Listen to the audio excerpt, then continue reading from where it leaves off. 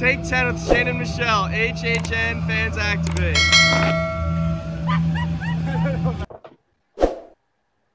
Hey everybody. Welcome to another episode of Take 10 with Shane and Michelle, an entertaining view of life's magical moments in Florida and beyond. This gang looks oddly familiar. Just a bit. Just a bit. We actually have a new addition as well. But guys, HHN 32, aka Halloween Horror Nights, in the books. In the books. Yeah, here we are, post-event, and we thought we would do a recap, a little review of what this gang thought of the event, the highs, the lows, the fun things, the disappointments, if there were any. And I think we're just going to open it up and let you guys start talking. So overall, what did you think about this year's HHN? I thought it was really fun. Yeah, this was your first one. It's my first one. Megan, okay, first timer, right? Our only first timer here. I'm kind of a first timer. I'm a second timer, I guess. That means second, not first. Timers. Yeah. What did you think, Megan, as a first timer? I had fun. I would go again for sure. It was definitely a fun experience. Okay. Yeah, there's a reason this is a tradition now for us. It's just too fun to pass up. I'd rather do that than anything else. Especially when we go, I think it's a fantastic time to go. Yeah. Yeah, So it wasn't too. How many days did you guys go again? We did Wednesday to Saturday, right? So 4. Yeah, Four nights. 4 days. Yeah. Katie, what were you going to say? I would say it wasn't too crowded this year. I don't feel like it was. We used to go later. Yeah. I would feel like it was more crowded. It was manageable. Some of them have felt more crowded walking out than it did walking in. Yeah. Those were long walks to and from some of the house locations, I would say.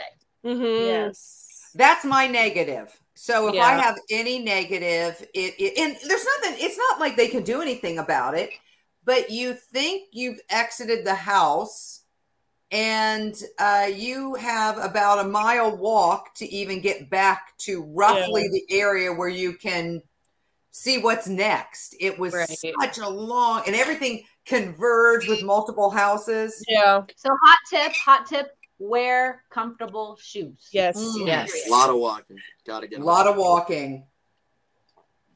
Natalie, you got anything to add? I agree with Michelle. The walkbacks exiting the house this year seemed longer than previous years. I don't know if maybe I just forgot how long it was, but this year definitely felt pretty arduous. And oh gosh, those lines. And again, on the walk back, I think there was like more choke points between two houses on the way back than last year. Is probably why it took so long to walk back, because I feel like there was at least 4 houses, like they had 2 houses going on the way back, like the exit. So that probably is what made it longer, I think. So hopefully less choke points in terms of meeting exits. Yeah, you're right. The choke points. Didn't notice that last year, but go ahead, Shane. So I was going to say, so since we're kind of still talking about the low points, so what was the, like the one that you thought was going to be the best house and ended up being like, oh, wow, that house? I don't know. I have one in mind, but go ahead. I don't know if I had high expectations for this house, but I definitely did not enjoy the Chucky house. Yeah. And I heard that's an overall thing with other people who've attended Horror Nights. That was mine. Yeah. What was the one I felt like they were promoting the most. Yeah. Which was disappointing. Confusing to me that it was, I don't know. The little puppet at the beginning was very, very cool. That little animatronic. And then it just kind of was like silly, but it was silly, but not in a fun way like they've done other houses. It was just goofy. Okay. Like, I don't know. The photo op was cooler. But Brandon, you've watched the show. I've only seen the movies. I mean, do you feel like it followed the show I feel like it did. well? Yeah, I followed the show, but again, it's hard when the main, villain is a 36-inch little doll. toy where you can't Just really a little boy is what I told Shane. Nothing to be afraid of. But yeah, it makes it hard for like there to be a lot of scares when the main character isn't really like able to be present in that. I was kind of disappointed. I was kind of disappointed by the Last of Us house. It was good. It was very beautiful. I felt like visually, I wish there had been more of Joel and Ellie. Me the too. Main characters. Yeah. There wasn't really much of them. So did you think it followed? Didn't it follow the game a little bit more than it followed the series? I think it was based on the game and not the show. Yeah. So. Yeah, I agree with Natalie. It was very beautiful. A beautiful set. But yeah, I have the same favorite house. Let's talk favorite. Universal Monsters. Yeah, the Monsters one was really good. I missed that one. Oh no, it got us good. It did. I feel like it was like just the setting. It was like a little darker. It felt like even inside, and those scares were phenomenal. Especially the classic monsters. The classic monsters one have been good the last 2 years. Yeah, they've been really good. I think it's because Epic Universe, I don't even know when that opens, but I know that they're building like a Universal Classic Monster area in it. So I don't know if they're like really trying to focus on that stuff because they're gonna. That house freaked me out. It was phenomenal. Scary. Oh my! There was one really, really, really impressive scare. Yeah. That really got me. Well, I will have to say, was it the Stranger Things scene and settings and whatever that I don't watch the show. I don't know it, but that scene was amazing. Like it looked like you were right on set. That to me. So for us being not really knowing it, that was my favorite one. Yeah. And Chucky was my least favorite one too.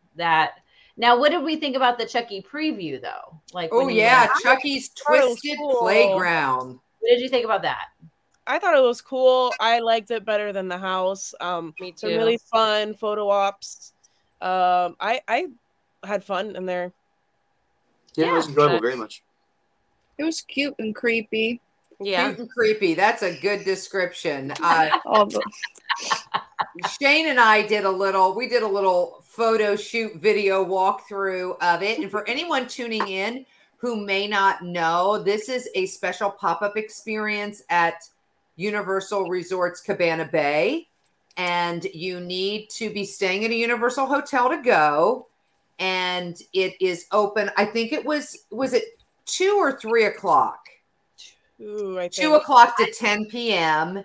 And you just show your room key and then they let you spend time in this Chucky Twisted Playground experience. So just something to do, a place to take photos, poke around a little bit, which was kind of cool.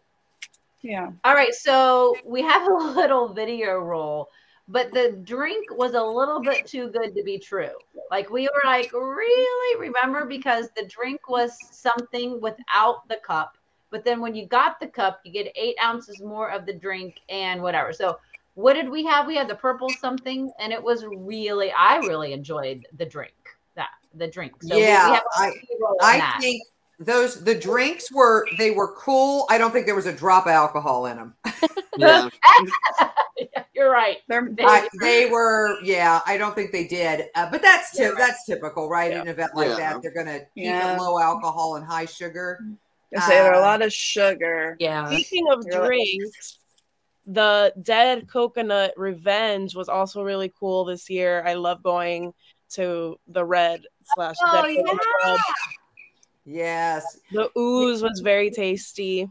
Yeah, cool. We didn't really spend as much time in there, I think, as we wanted to, but I highly recommend that people who want a little pre-HHN check out the Dead Coconut Club. And what was it called? Dead Coconut Club Revenge? Mm-hmm.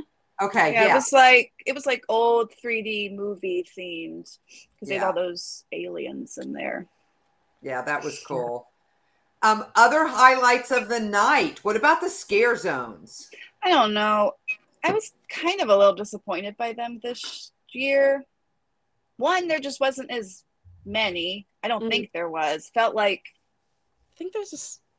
The costumes are always very beautiful and like the prosthetics. I don't know. I had a fun time in the scare zones. The vamp scare zone was really fun. There was music. Yeah. Everybody kind of joins in and dances together. The costumes again are beautiful in the Zodiac scare zone. What was the scare zone with like the fog that we could not see? That was like the jungle themed one. Yeah, you guys talk about that. What happened to you guys? Talk about it. We were went walking overboard. Back. They went overboard on the fog. I mean, we couldn't even put our hands in front of our faces and see them. So, and I think, and I don't know what, this is our 7th or 8th. I know we talked about that early on. I'm not sure if we're becoming desensitized to the scare zones. Yeah. And that it's more, I remember the first couple of years we went and they came at you with the chainsaws and I was jumping out of my skin. And this year it's all about, what's that? Well, they were like 2 chainsaw guys, but they really weren't jumping out at you this year. Yeah. What does Megan think as a first timer of the scare zones? I mean, I didn't get too scared with this. I thought they were cool to look at, but nothing really spooked me too much in the scare zones. I definitely got spooked way more in the houses. Yeah. They were fun. You guys, let's talk about the show. I was getting ready to say that. Well, first off, I have to tell you, it was hotter than Hades in there without the fire even going. Oh my gosh. I was sweating in every body part possible. Yes. In that show. They packed us all in. And what was the name of it? Fuel something? Nightmare Fuel Revenge. Nightmare Fuel Revenge. Very similar to last year. Yeah, it's a dance troupe. I don't know if they travel. I know a lot of them are Orlando natives, that they're performers in Orlando. But it follows the same storyline. But with it's always really fun. It's really cool. Pyrotechnics, sexy dancing, fun music. Yeah. Definitely entertaining. But you guys, I have to admit, I missed Bill and Ted. Yes. I do. I mean, R.I.P. You and I are the only 2 that ever did Bill and Ted. I don't know what you're talking about. Neither. It was I never stopped to watch Bill and Ted when I would go. Talk about it, Katie. It was basically like parodies of pop culture. And it was always like Bill and Ted from the movie Bill and Ted's Excellent Adventure. And it was always them trying to get, like the movie, they're trying to get back to the present time. Trying to think of like the plot line of one of them. One of them was like Kim Kardashian was like taking over the world, and I don't know, it was just funny. It was like a nice break from the scares to just like laugh, which like we're always laughing anyways, but I don't know why they don't do it anymore. Maybe we were talking about how we wish they had multiple shows. That year we went in 2015. Remember Jack's show, and then they had the show in the theater. Then they had like 3 or 4 stage shows plus the enclosed theater, and they walked away from all of that. They were amazing though. Like the what they do, the pyrotechnics. And they do that four times a night. Yeah, that's crazy. The calories they burn. Oh my. No kidding. And just the magic of it all, I think, was really like, we're like, where'd they go? How did they do that? Right. I always say that every year. Definitely. I mean, it was hot, but that's to be expected when you have thousands of people jammed in a theater. But it's always fun. It's always a nice little thing to do. I would still give them like 5 stars. Like that show still is top notch. Phenomenal.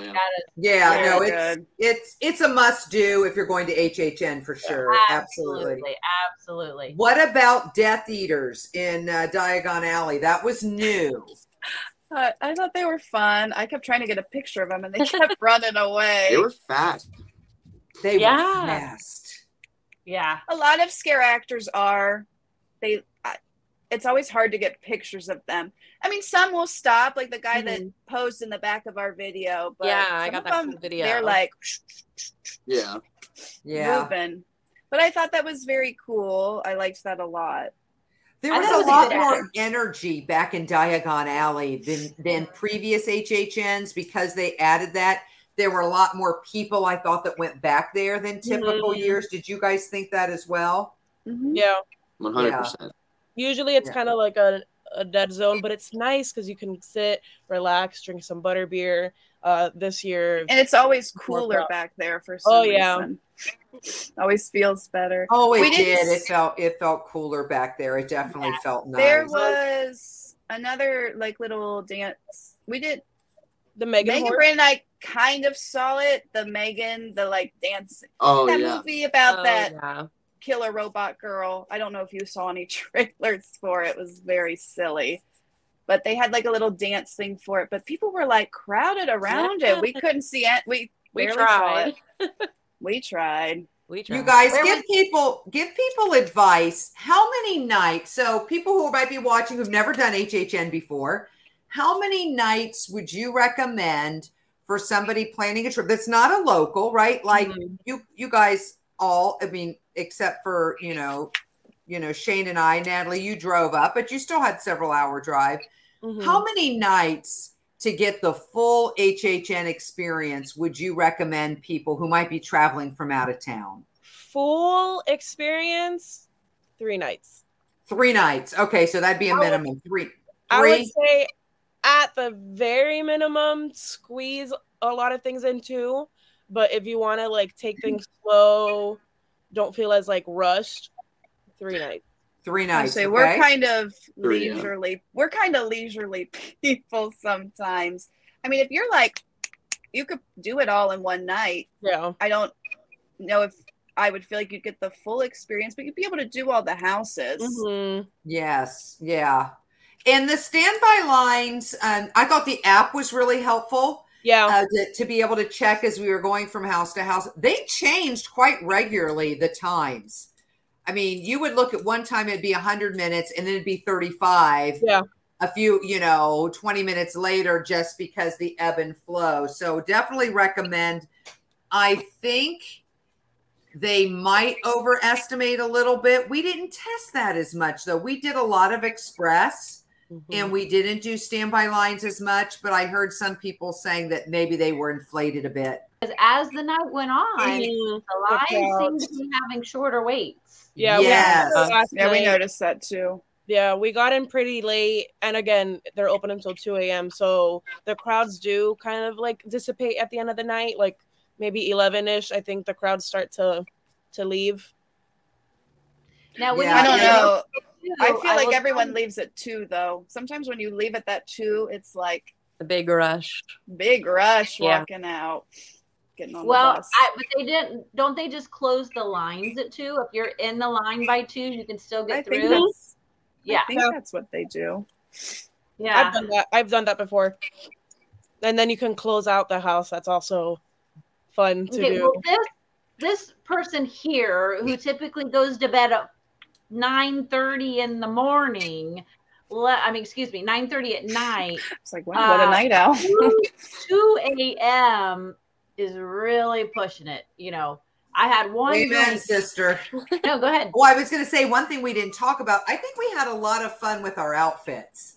Yeah. So another recommendation that we give to people is have fun with themes and outfits. I know, and I'll put an image in here. The very first night, our group went as Stranger Things. We did. Did I tell you what the security guard said to me? No, I don't. Well, because like 11's outfit is very like ugly. That's on purpose, right? Yeah. She's weird. She doesn't know how to dress. And the security guard I walked through, he goes, interesting. It was so funny. That's exactly the reaction you wanted then if you were doing it right. So we did that. So that was fun. Shane and I coordinated when we did our night together. We wore skull dresses. We had a lot of people ask us where we got those. We'll put in the show notes the link to Amazon for our outfits. We got our jewelry from places like Marshall's and TJ Maxx. It's a great way to find fun, festive themed jewelry to add to your outfits. You guys did some 70s. You did, Brandon, you like themed your Chucky when we went to the Chucky experience. So have fun with the clothes. I think it's part of the experience. Yeah. The other tip is some rides are open. So it is a nice, while you're waiting to see if you want to go into a house. We did the Men in Black a couple of times while you're waiting to go for a return time. What's it? Gringotts. We did that. What else did we do? Some of us rode the Mummy. I was too tired. The Mummy. You guys did Mummy. So there are a few things that are open that, short lines and stuff like that. So that's kind of fun. I heard a rumor that they might be expanding it into Islands of Adventure. Has anyone heard that? I have not. News to me. Okay. I will, between this time, this post, I will look into it and just see if it was just something that, I don't know, I made up or I actually heard it. But I thought that would be interesting to have it in that park. I mean, they have had it there in the past. Okay. Well, that's good. Well, you guys, I 32 years, like 32 years, right? 32 years. So I think it was it was a 10, 5 stars, whatever. No matter what, you have fun. So we had a lot of fun. It is. I agree with you, Shane. It's just a fun event. It's a lot of fun to do with the big group. Yeah. Great destination. Highly recommend staying on property. And we'll be doing it again, right, guys? Oh, yeah. Sure. Like this Friday.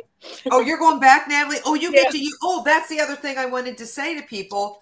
Is your Rush of Fear ticket still good on Friday? Yes. For the whole month of September. Oh, it is. I thought it was only good for the first 17 nights. Well, for all of September, because it's Wednesday through Sunday. Oh, Wednesday through. Oh, that would be the first 17. 18, awesome. Yeah, it's like I highly recommend that ticket. I think it's an excellent value. They only offer it in September. How much? $179. $179. With tax, it came out to $190. Yeah, that's really good. We used 4 nights of it with our group. You're going to use, and you used, Natalie used 3 nights, right? And then you'll use more nights. So that's great.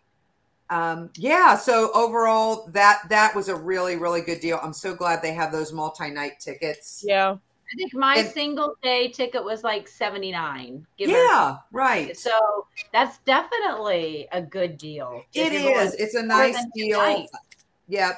They do have special, which Jack almost always does. I don't think he got into any this year, but they're what are they called? The RIP behind the scenes. Yeah, I was gonna say that's one thing I've always wanted to do. Because that's always, even if a house doesn't scare me, I love looking at all. I mean, the amount of detail they put into stuff is just so insane. Yeah, and these tours are with the lights on, so you couldn't really get a chance to look at everything. You don't have the scare actors jumping out at you. Like, you're literally just walking through the house with the lights on. I think that would be fun to do one year for sure. And I think one thing when people say, oh, it's just a bunch of haunted houses, right? Every city, every small community at Halloween has their haunted house. This is a full working movie studio that is putting houses together. So they are not your fly-by-night typical small town haunted house. Those are fun. These are productions. I mean, they work on them all year. All year. So I know we're coming up to time, you guys. I appreciate everybody jumping in to do a recap. I think that we all gave it a thumbs up. Any closing remarks, final thoughts, things that we didn't talk about HHN 32? Did we talk about the food? Barely. Was there something that stood out? Yes. What stood out? The ravioli was good. The cordyceps, in the Last of Us ravioli was tasty. Mm-hmm. It had a cool can, right? I'll try to put a picture of that in here. The iced coffee was good. Natalie, pronounce the name of the dessert that I never got to have. Dulce de leche. Okay. It must have been really good because they were always sold out by 8 p.m. It was at Today Cafe. Anyone watching this between now and November 4th when the event, go as soon as it opens. It's in the front of the park. Go to Today Cafe and get that darn dessert. Put in the comments how much you loved it and how much I missed out on it. That's what I want you to do. Must have been we looked for it everywhere. Yeah, and it was in the front, and finally we found it. Jack and I went up there, and she said, ma'am, I'm so sorry. We've been sold out before 8 o'clock every night. It must be good. It must be good. So, yeah. But I didn't try much of the food. It wasn't that I didn't like it. Some of the lines were really long for food. It wasn't something I had to have. I've done the pizza fries. I've done other HHN foods before, but yeah. So anything else? No? No, got your fans? Ready? Yeah, this was do it, guys. I thought we were doing the same time. Oh well, yeah, that was great. Yes, this souvenir is worth it. Great. The best souvenir. So hot. It's so hot. Yeah, and it's such a cool design. And there was a lot of merch, by the way, guys. So shop away. There's plenty of stuff. Yeah, what did you call that area? The tribute area? The tribute. We didn't talk about the tribute store. It was huge this year compared to last year. It was great. I've only been last year. It was amazing this year. We have a lot of B-roll depending on how much. Yes. Tribute store, a must do. Yeah. Super cool. Themed it out to the max. They had lots of stuff for each house this time, which I don't think they had last year. Right. Yeah. So some very cool product. We'll have some pictures and B-roll for you on that. Well, overall, a good night, a good event. Thanks, HHN32 crew, for joining us this evening. So, Shane, I think that's a wrap. So, in the meantime, make all your moments magical in Florida and beyond. See you, everyone. Bye, guys. Thanks for coming.